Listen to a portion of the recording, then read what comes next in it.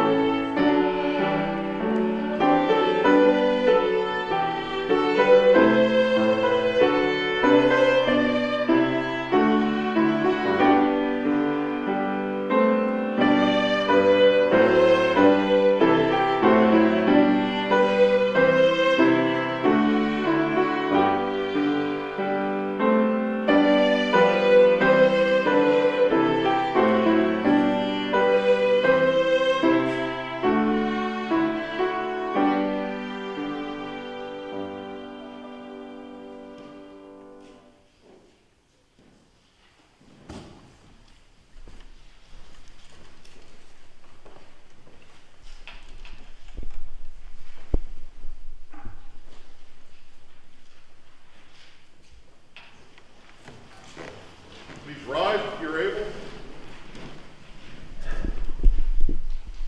Begin in the name of the Father, and of the Son, and of the Holy Spirit. Amen.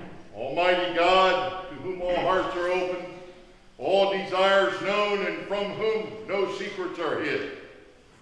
Cleanse the thoughts of our hearts by the inspiration of your Holy Spirit, that we may perfectly love you and worthily magnify your holy name, through Jesus Christ our Lord. Amen. Let us confess our sin in the presence of God and of one another.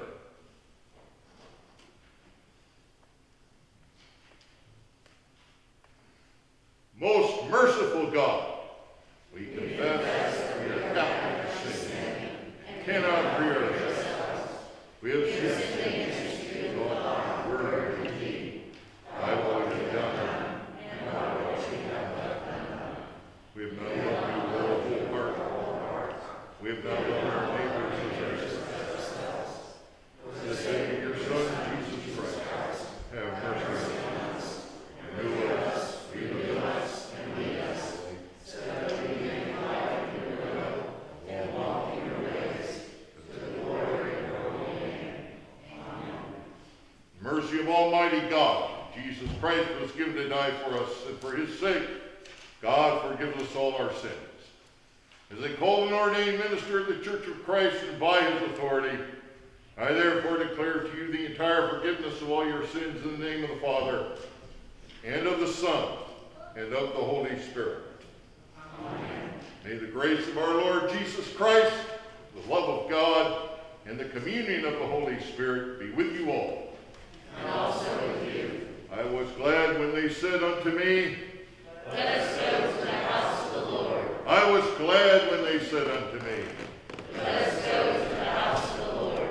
Unless the Lord builds the house, in vain do the builders labor. Unless the Lord builds the house, in vain do the builders labor. Surely the Lord is in this place. This is the house of God. This is the gate of heaven. Surely the Lord is in this place. This is the house of God. This is the gate of heaven. Oh, come, let us worship. Oh, come, let us worship. Oh, come, let us worship. Oh, come, let us worship. We speak together. Lord, have mercy. Christ, have mercy. Lord, have mercy. Amen. Let us pray. Almighty and ever-living God, increase in us your gift of faith, that forsaking what lies behind and reaching out to what lies ahead, we may follow the way of your commandments and receive the crown of everlasting joy through Jesus Christ, our Savior and Lord. Amen. I invite you, please be seated. Let us pray. Gracious God, we do not live by bread alone, but by every word that comes from you. Bless Doug, who will read to us the Scriptures. Make us hunger for the word of life, Jesus Christ our Lord.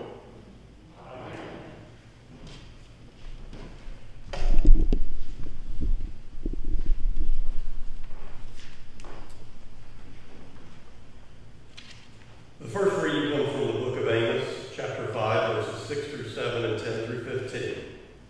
Seek the Lord and live, for he will break out against the house of Joseph like fire, and it will devour Bethel, with no one to quench it. Ah, you that turn justice to wormwood and bring righteousness to the ground. They hate the one who reproves in the gates, and they abhor the one who speaks the truth. Therefore, because you trample on the poor, and take from them levies of grain, you have built houses of hewn stone, but you shall not live in them. You have planted pleasant vineyards, but you shall not drink their wine. For I know how many are your transgressions, and how great are your sins. You who afflict the righteous, who take a bribe, and push aside the needy in the gates. Therefore the prudent will keep silent in such a time, for it is an evil time. Seek good and not evil, that you may live, and so the Lord, the God of hosts, will be with you. Just as you have said, hate evil and love good, and establish justice in the gates. It may be that the Lord, the God of hosts, will be gracious to the remnant of Joseph. The word of the Lord. Thanks be to God. Psalm 90 is read responsibly. So teach us the number of our days, that we may apply our hearts to wisdom. Return, O Lord, how long will you tarry? Be gracious to your servants. Satisfy us by your steadfast love in the morning, so shall we rejoice and be glad all our days. Make us glad as many days as you afflicted us, and as many years as you sent out your adversity. Show your servants your works,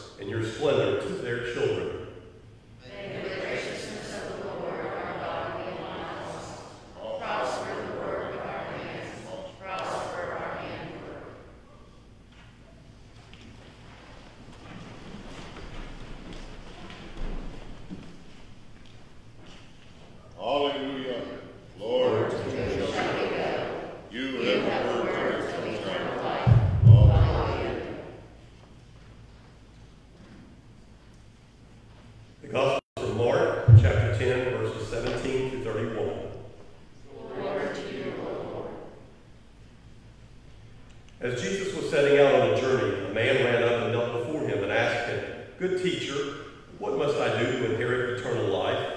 Jesus said to him, "Why do you call me good? No one is good but God alone. You know the commandments. You shall not murder. You shall not commit adultery. You shall not steal. You shall not bear false witness. You shall not defraud. Honor your father and your mother." He said to him, "Teacher, I have kept all these since my youth." Jesus, looking at him, loved him and said, "You lack one thing. Go, sell what you own and give the money to the poor, and you will have treasure in heaven. Then come, follow me." When he heard this, he was shocked and went away grieving, for he had many possessions. Then Jesus looked around and said to his disciples, "How hard it will be for those who have wealth to enter the kingdom of God." And the disciples were perplexed at these words. But Jesus said to them again, "Children, how hard it is to enter the kingdom of God. It is easier for a camel to go through the eye of a needle than for someone who is rich to enter the kingdom of God." They were greatly astounded and said to one another, "Then who can be saved?" Jesus looked at them and said, "For mortals it is impossible, but not for God. For God all things are possible." Peter began to say to him, "Look, we have left everything and followed you." Jesus said, "Truly I tell you, there is no one who has left houses, or brothers or sisters, or mother or father, or children or fields, for my sake, for the sake of the good news, who will not receive 100-fold now in this age, houses, brothers and sisters, mothers and children, and fields, with persecutions, in the age to come eternal life. But many who are first will be last, and the last will be first." The Gospel of the Lord. Praise to you, O Christ.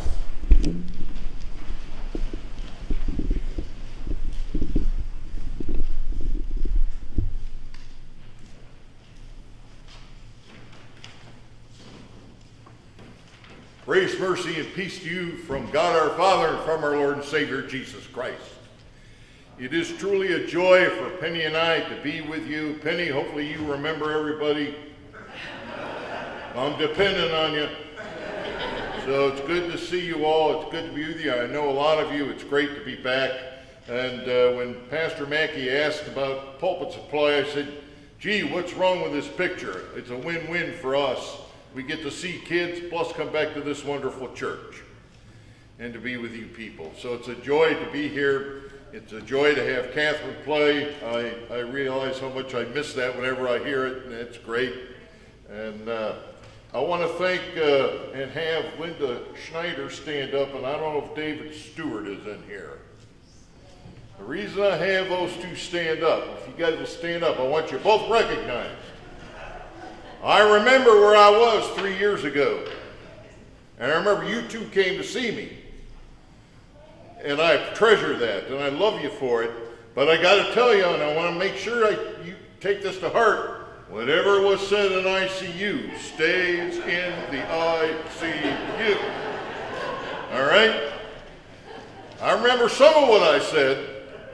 I don't remember everything I said. I'm sure a lot of it was kind of weird. So thank you for being there. I just wanted to recognize you and tell you how much that meant to me. It meant a lot to me. It meant a lot to have your prayers for those times. I don't know how much you know about my story on that, but it truly is a testimony of what I would call the efficacy of prayer, because my prognosis was a terrible one that you don't ever want to have. I had 3 choices. All 3 choices, the end result was fatality. So I took the one that was going to be maybe the best choice to be not so fatal.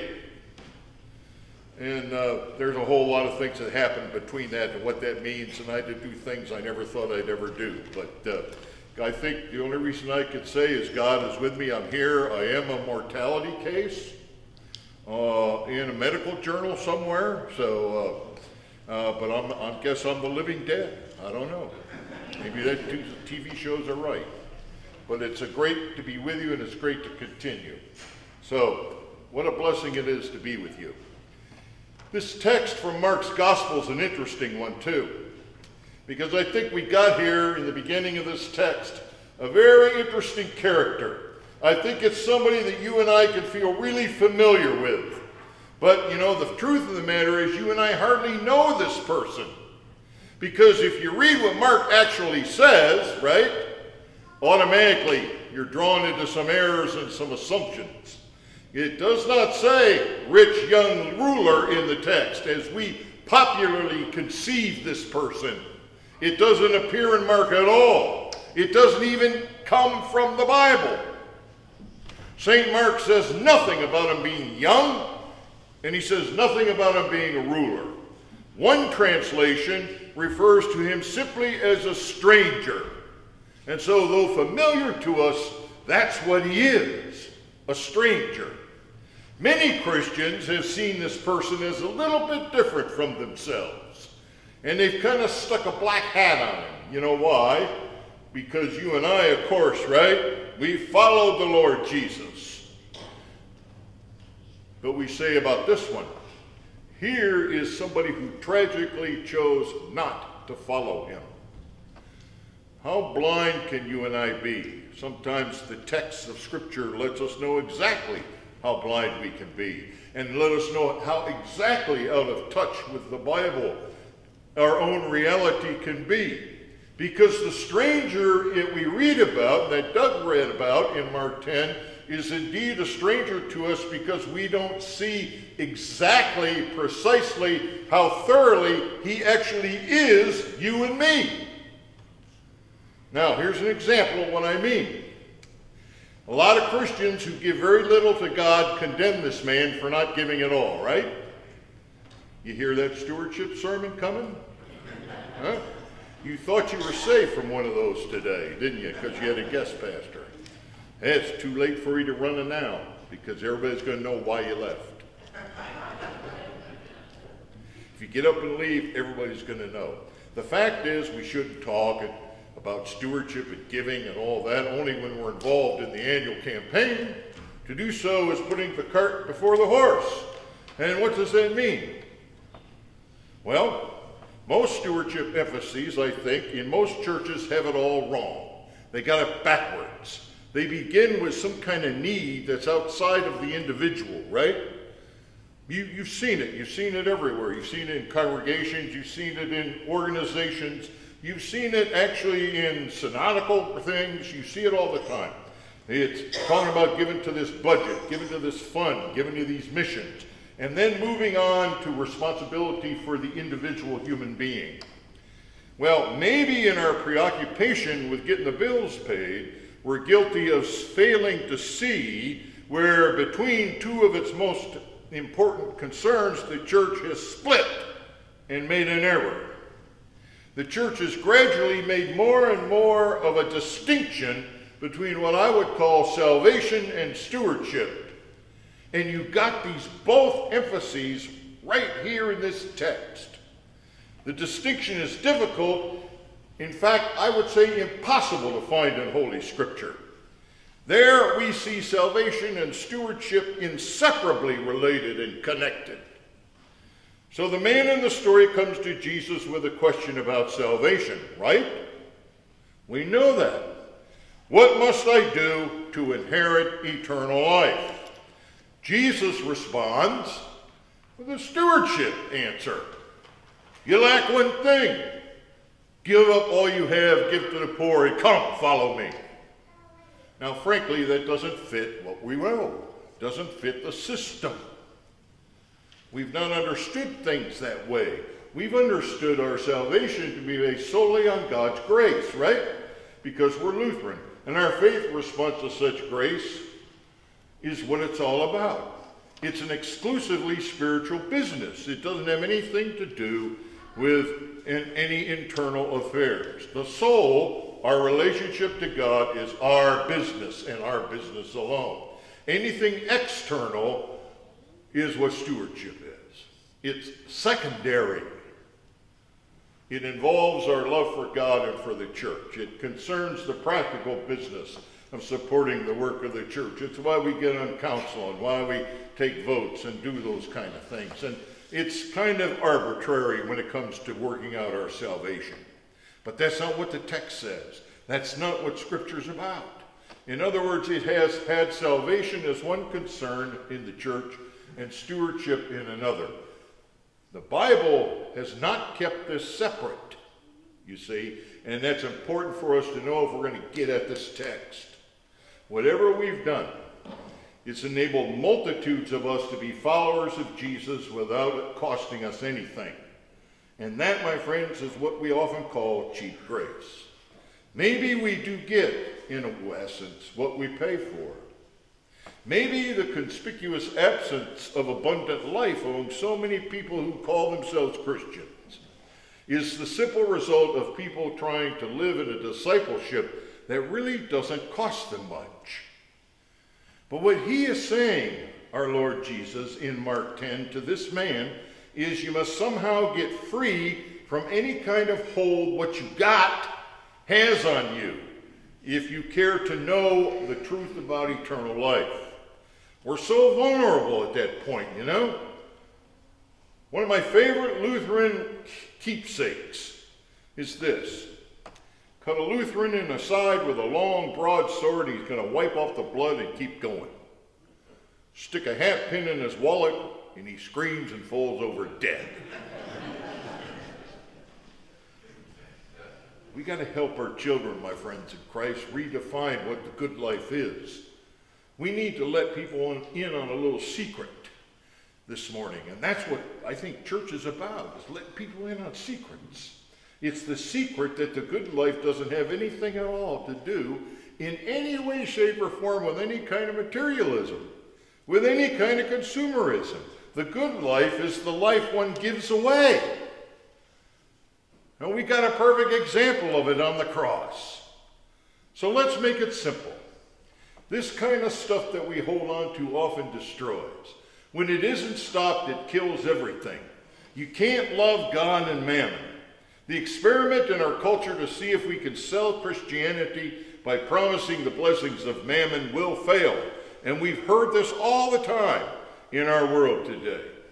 Christ did not come to make us prosperous. Christ did not come to make us successful.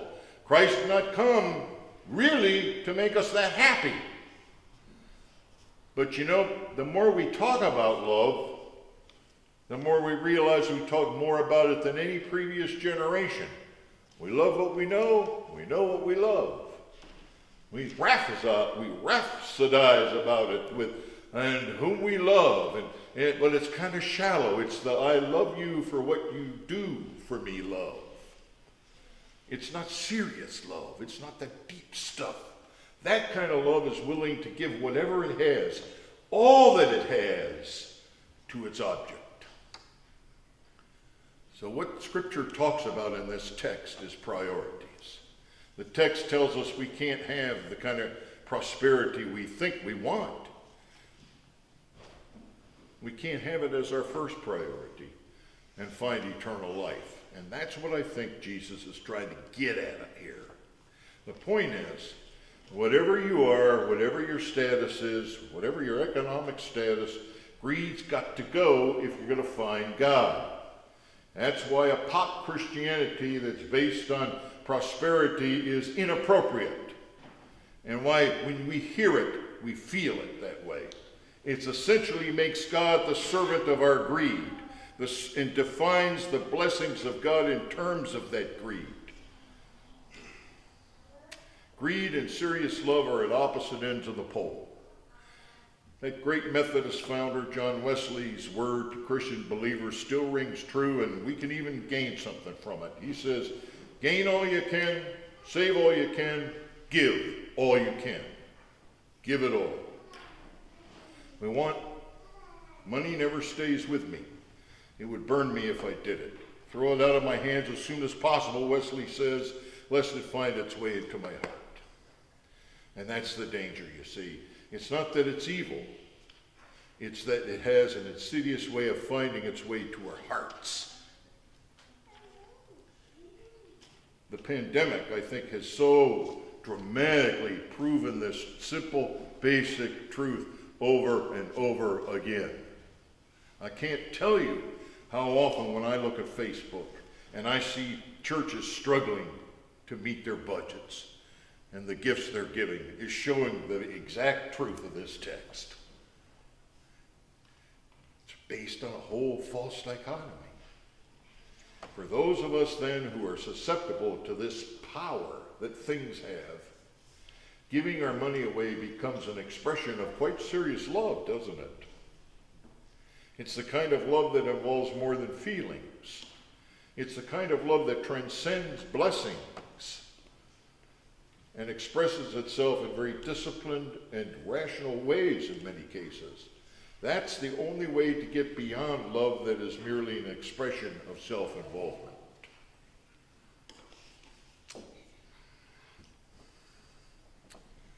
Was it Erich Fromm in The Art of Loving? I think he contended that human loving is an art to be learned, and I think that's a good way to write about love. He writes of a certain general requirements that it takes to master any kind of art. Musicians know about this. Foremost among these is discipline. I'll never be good at anything if I do not do it in a disciplined way. Anything if I do only if I am in the mood may be nice. It might be amusing, but I'll never become a master. That isn't how most people think about love today, is it?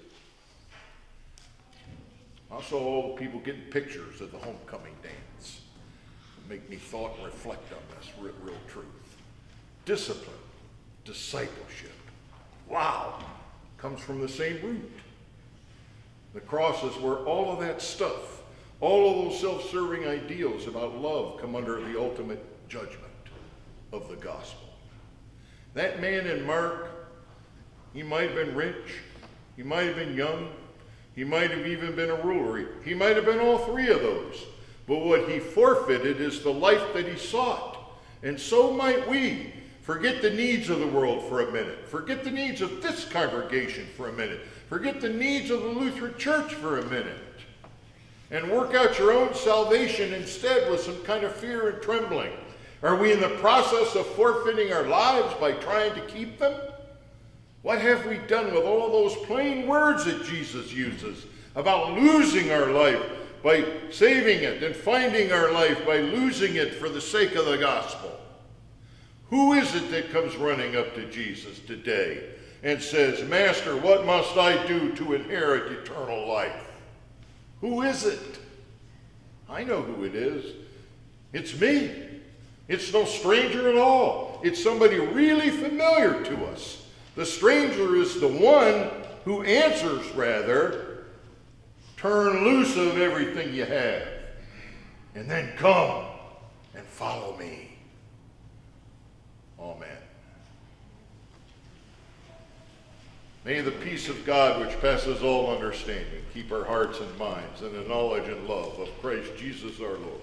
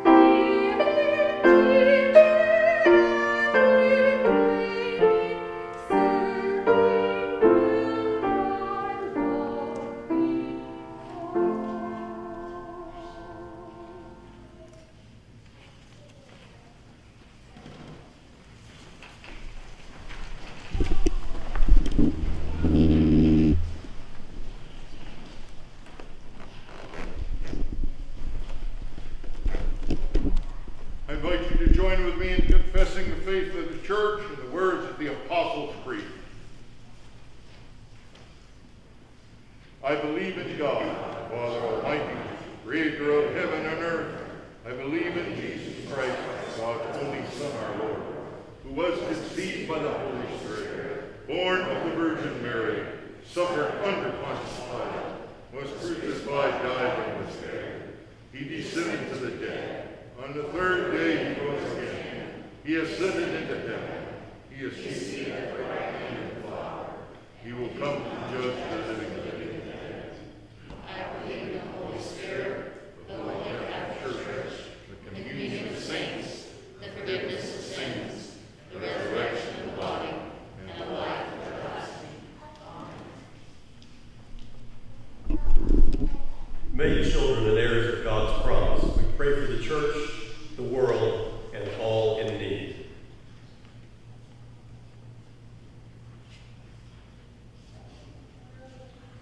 United God, you call forth different gifts in those who follow you. Encourage us to welcome the diverse benefits and blessings of the whole church in teaching, preaching, prophecy, healing, and more. Lord, in your mercy, hear our prayer. Empowering God, you offer compassion for those who are overlooked or forgotten. Open the hearts of local, national, and world leaders to show such compassion and love for their neighbors. Lord, in your mercy, Hear our prayer. Sheltering God, in Jesus you traveled among us without a place to lay your head. Provide safe places to sleep and rest for those who have no place to live. Sustain ministries that offer food, clothing, and peace of mind. Lord, in your mercy, Hear our prayer.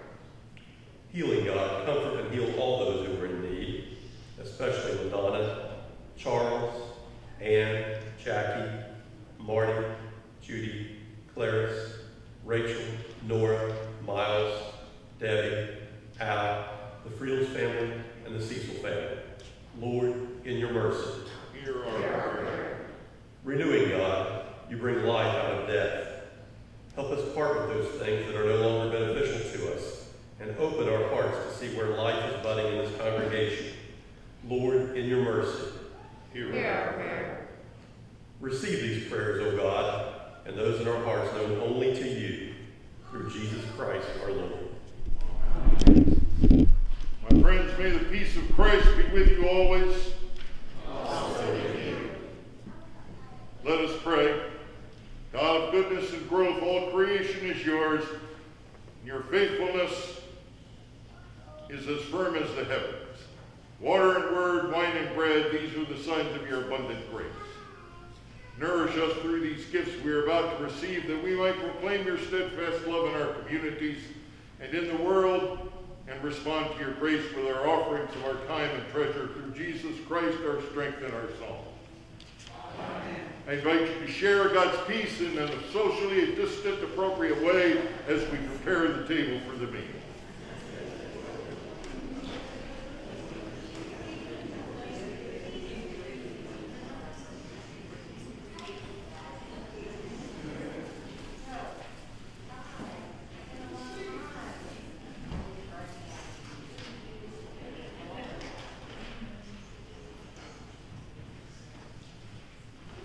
My friends in Christ, may the Lord be with you.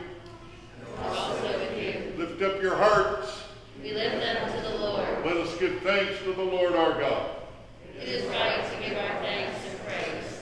On the night before he died, our Lord Jesus Christ took bread and gave thanks, broke it and gave it to his disciples, saying, "Take and eat. This is my body given for you. Do this for the remembrance of me." Again, after supper, he took the cup.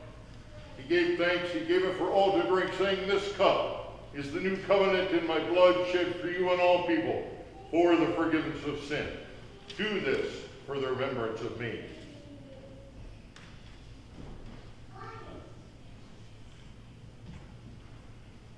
Let us proclaim this mystery of faith. Christ has died. Christ is risen. Christ will come again. On this day, may send us the power of your Holy Spirit. Revive us with the body and blood of our risen Savior. Illumine our lives with your presence and shine your morning star over the whole human race. For that light is Christ. Thanks be to God. By the grace of God, we are bold to pray together. Our Father, who art in heaven, hallowed be thy name. Thy kingdom come, thy will be done, on earth as it is in heaven. Give Give us this day our daily bread, and forgive us our trespasses, as we forgive those who trespass against us. And lead us not into temptation, but deliver us from evil.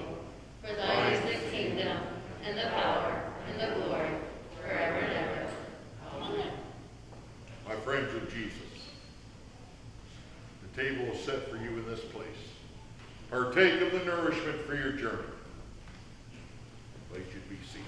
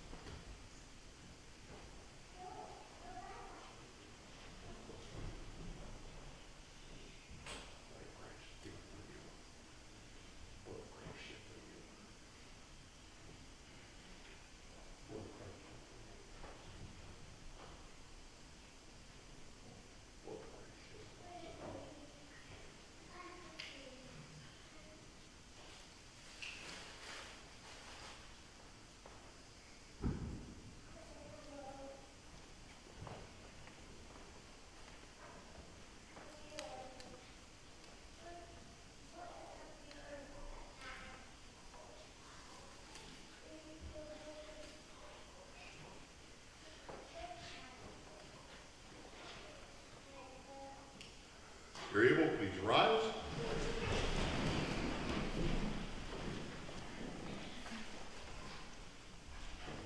We say together the post-communion canticle. Now, Lord, you let your servant go in peace. your word has been fulfilled. My own eyes have seen the salvation Which you have prepared in the sight of everyone. the light to reveal you to the nations, and the glory of your people Israel. Now, Lord, you let your servant go in peace. Let us pray. God of the welcome table, in this meal we feast on your goodness and be united by your presence among us. Empower us to go forth sustained by these gifts, so we may share your neighborly love with all through Jesus Christ, the giver of abundant life. Amen.